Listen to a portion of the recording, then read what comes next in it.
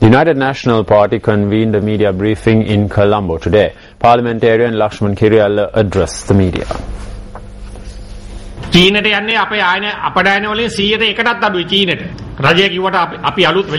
Less than 1% of our exports go to China. The government says that they will be uncovering new markets. However, they haven't been able to do this.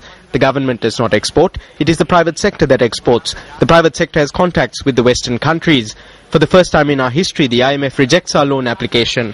The UNP constantly spoke in Parliament and requested the government to safeguard the GSP Plus concession.